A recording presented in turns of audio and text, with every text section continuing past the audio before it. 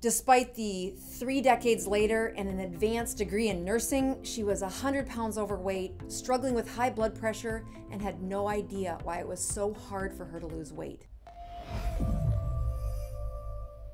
Michelle's first diet started in high school. That strict calorie deficit diet where she skipped breakfast, had a salad for lunch, and then did enough aerobic exercise for the math to work. She needed less calories in than she was eating.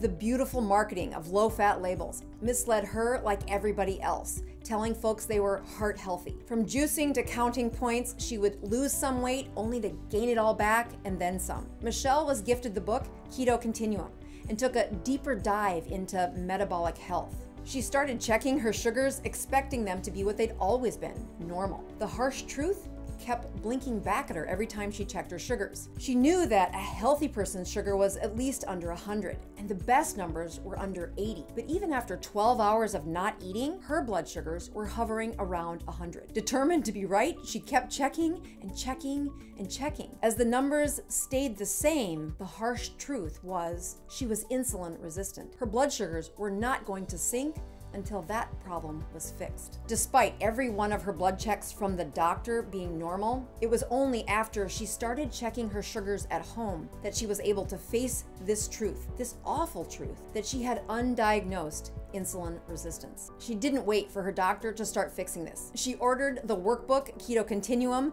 and started following those steps. She lost 30 pounds in the next 4 months. So what did she eat?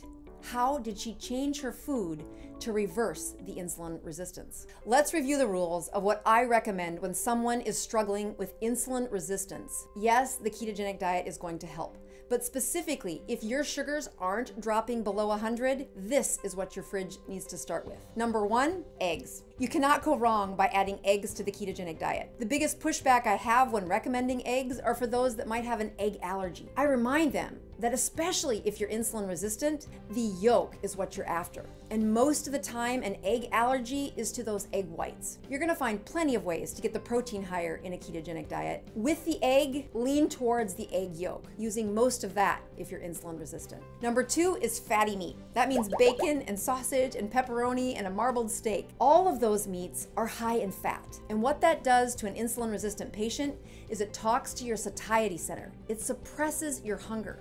And this is a key factor for those that are insulin resistant. Number 3 is butter.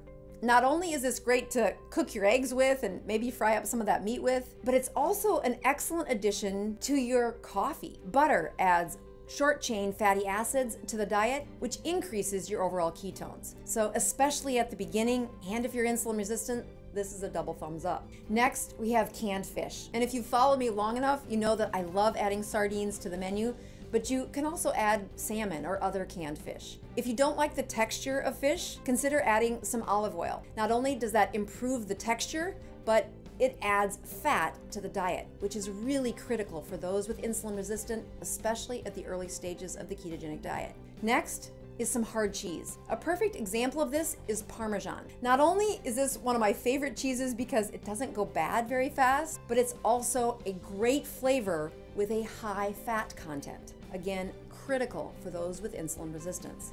The next 2 items I like to mix together. That's heavy whipping cream with a supplement of Ketones-In-A-Can, as well as the powdered MCT C8-C10. This combination not only is great on the palate, but especially in those patients with insulin resistance, if they struggle, we want to increase the circulating ketones in their body. It can be very difficult to do this when you have insulin resistance. Using these supplements for this audience of people has turned out to be a lifesaver, keeping them on the diet long enough to be able to get those resources without the supplement eventually. You can hardly brag about the ketogenic diet without adding some high fatty nuts. So my favorite ones are the pine nuts and macadamia nuts.